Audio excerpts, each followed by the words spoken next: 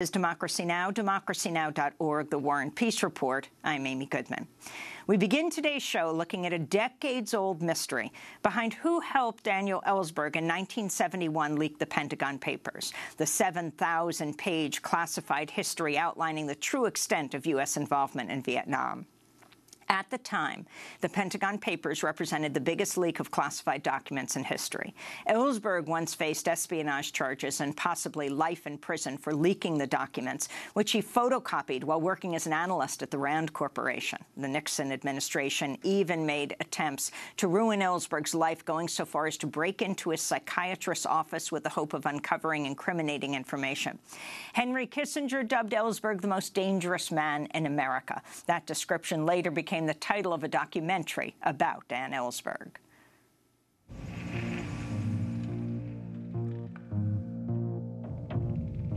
It was the evening of October 1st, 1969, when I first smuggled several hundred pages of top-secret documents out of my safe at the Rand Corporation. The study contained 47 volumes, 7,000 pages.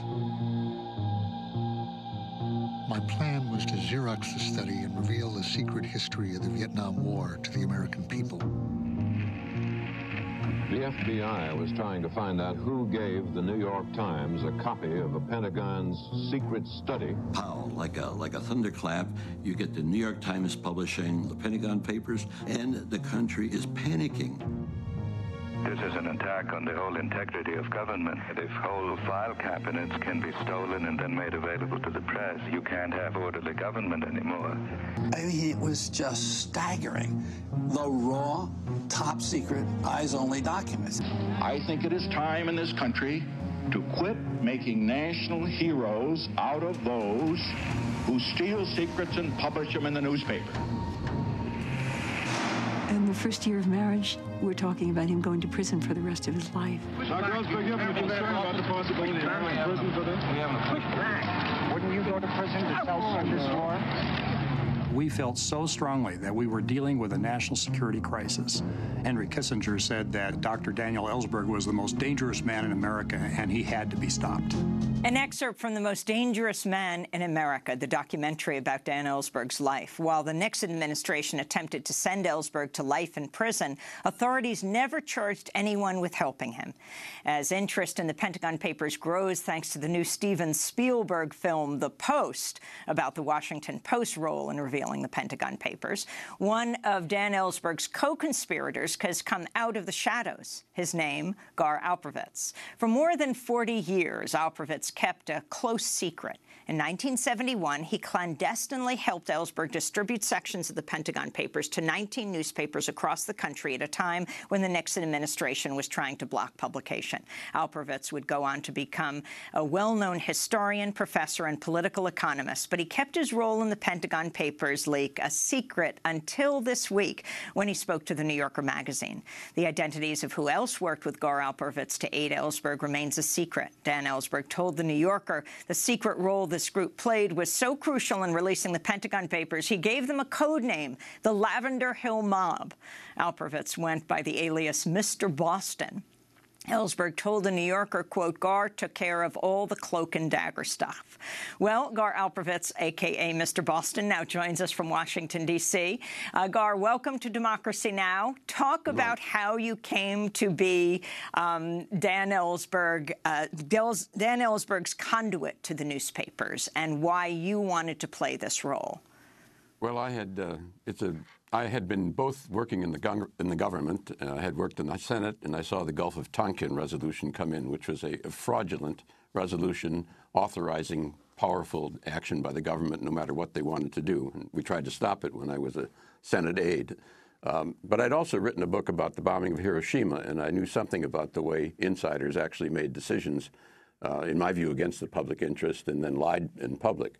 I met Dan quite by accident. He invited me to dinner, and we hit it off.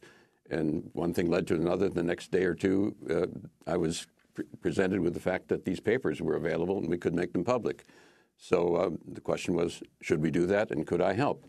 And I decided, obviously, it was an important thing to do.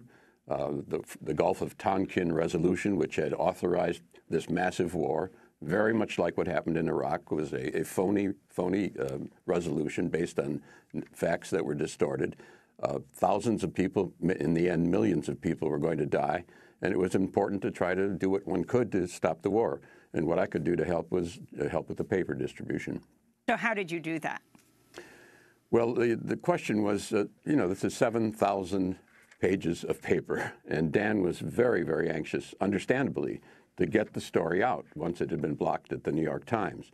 And his idea was to just give it all out. And I urged him... And explain that, especially for young people who don't understand what you mean by it was blocked at the New York Times. We're talking about 1971. Dan himself had gotten these papers to the New York Times and wanted, the stories about them published. But explain what happened next. Well, the Nixon administration went to court and stopped the New York Times from publishing. So that was a major, major infringement of the constitutional right of a free press, but nonetheless, there was a stop. And then the question was, it was stopped, how could you actually bring the story to the American public of many, many clandestine decisions in which decision makers in the government knew that they were doing something that was almost impossible and many people's lives would be lost, and there was great deception to the public. That's what the Pentagon papers show. So then the question was, it went on to, could other papers, which had not yet been stopped, because they'd done nothing yet, could they publish the papers? And the next one was the Washington Post. And we got the papers to the Washington Post, and they published, and then they were stopped. And we were trying to keep that process going as long as we could. So explain what happened with the Washington Post. Now, there's more attention because of Steven Spielberg's film, The Post, that stars Tom Hanks and Meryl Streep. But talk about how contact with the Washington Post was made. Well, it was very simple, you had to reach people. This is the day before, before cell phones. And I actually went around the area, in the Boston area, using coin phones, the public phones that were everywhere. And I called up, and I had the alias or the nickname Mr. Boston. And I spoke with someone there, Ben Bagdikian, ultimately, and said and arranged a meeting because Ben actually knew Dan. He had been at the Rand Corporation. Ben came up, and Dan met with him in a hotel room, motel, as I recall, and gave him the papers. So that was the next step. And then, of course, they were stopped, and we moved on to the next newspaper. So it was very straightforward, so long as you could use pay telephones, which you obviously don't see much of anymore.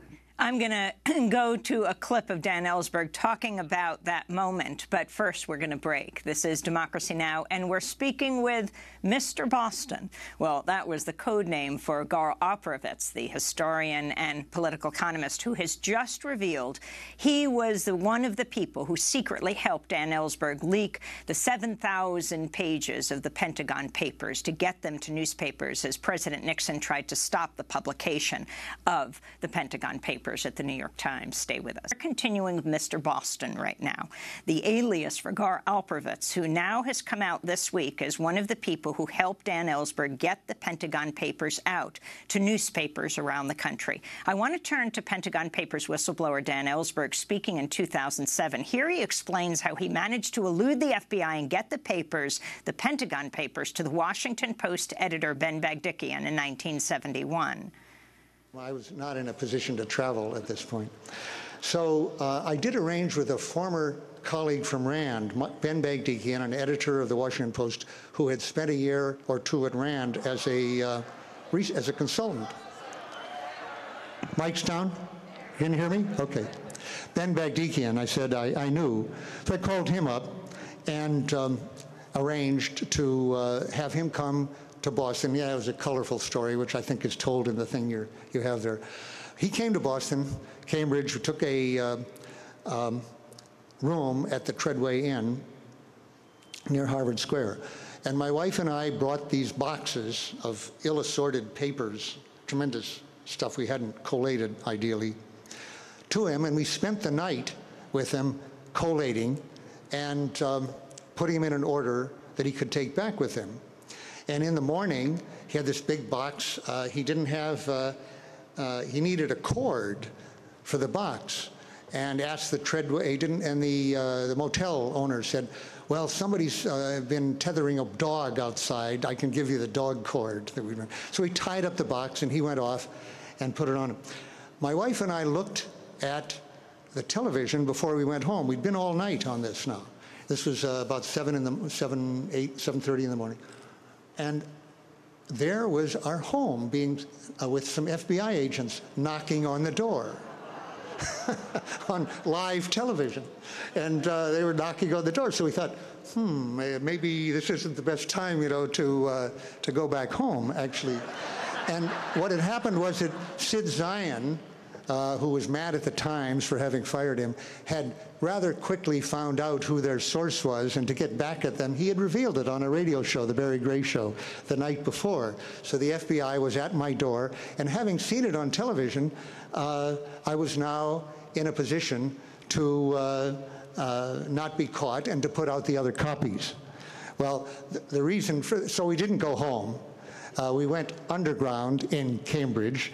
For the next 13 days, the FBI conducted what the paper said was the biggest manhunt since the Ellsberg kidnapping. And we were in Cambridge. They were all over the world, in the south of France and and California. I had a feeling there was a good deal of junketing going on, actually, by the FBI looking for us. But meanwhile, we were putting it out to these other newspapers. So that was Dan Ellsberg describing this to thousands of Unitarians in 2007 who are celebrating the history of the Beacon Press. This is a little complicated here, but follow me. When Dan Ellsberg released the Pentagon Papers to Ben Bagdikian of the Washington Post, one of the conditions, or a favor he asked Bagdikian, was to get these papers to Senator Mike Gravel, who could then read them into the congressional record. He was a junior senator from Alaska at the time. And then in so doing, all the papers, not just articles in the New York Times and Washington Post, all the thousands of pages of the Pentagon Papers could be released, and they would be published by the Beacon Press. You can see our whole show on this with Mike Gravel, Dan Ellsberg, and Robert West, the publisher of Beacon Press, together as they told the story. But Gar Alperovitz, as Dan Ellsberg just described, this manhunt, the largest since the Ellsberg kidnapping, what role did you play in that as he was underground with Patricia, his wife, in Cambridge? Well, the first decision was what to do with 7,000 pages of documents. And Dan was understandably wanted to get all of this out to the public. And I convinced him that I thought if we broke it up, we could keep the story going maybe 10, 15 weeks by moving it from one newspaper to another newspaper to another newspaper, and in bite-sized chunks that people could understand, but also would keep the story going as they closed down one newspaper after another. And that's just what we did. And I managed that process with the help of 2 or 3 graduate students and other people who were involved in getting food to Dan, making sure there was housing, taking the papers to reporters in ways that could not be detected. They did someone called some of them runners, but I think they did more. They were very courageous people taking these secret papers, top secret papers, and getting them to the reporters in ways that would keep them secret and tell the reporters. The late, great historian Howard Zinn played a role in this. Also, did Marcus Raskin, who recently died, one of the founders of Institute for Policy Studies, play a role? Well, I think that Marcus actually gave the papers independently to the New York Times, but I haven't yet run down exactly the relationship between how Dan gave them to the Times and Mark gave them to the Times. I think probably both did in one way or another, but the timing is not clear to me yet. Now, you played a key role in getting an interview with Walter Cronkite of Dan Ellsberg. Is that right? Yes, I arranged they were very happy and anxious to do it, but I arranged the meeting with Cronkite. Again, we had to bring Cronkite to Cambridge, Mass., and do it in a way that would not be followed and traced. So one of the friends offered their living room for a television interview, and then one of the graduate students took Cronkite and his team around Cambridge from the airport, from Boston to Cambridge, making sure they weren't followed, and then finally bringing him to this friend's house where the interview took place. The code names, Mr. Boston, the Lavender Hill Mob, talk about how you all came up with these. Mr. Boston was a spontaneous name that I just picked out of the air for reasons of I have no idea why I did that. The Lavender Hill mob was something I think came later as we look back on it in a way that this very small group of people tried to help Dan get a serious distribution strategy going. So, Gar, can you talk about why you've decided to come forward now during this period, the first anniversary of the inauguration of President Trump? Is that playing a role? Well, two things I think brought me to this judgment. It was time to actually talk about this. One, it came back into the news because of the big movie, The Post, which described some of this, which had been out of the news and out of consciousness for a long, long time. So it offered an opportunity to think about this subject in a very powerful way because lots of folks have seen that movie and raised the subject. And secondly, so the context was there. And secondly, the dangers of this administration, particularly I've written about nuclear weapons and a great deal. The dangers of this administration, I think it's time for people to really think through what they can do, however small, however they want to find a way to actually find personally to do something to try to begin to build up a more democratic option and a way to avoid some of the real dangers. The possibility of nuclear war in Korea is a real possibility. There has been nuclear war in Asia, obviously, the bombing of Hiroshima and Nagasaki, which is an area that I've written a great deal about. People, I think, need to think seriously about what they can do to make for a more peaceful and world that doesn't repeat those mistakes. The issue of nuclear war, again, raised once again by President Trump, talking about expanding the nuclear arsenal in his State of the Union address this week, and reportedly saying to his to the Joint Chiefs of Staff, if we have nuclear weapons, why don't we use them?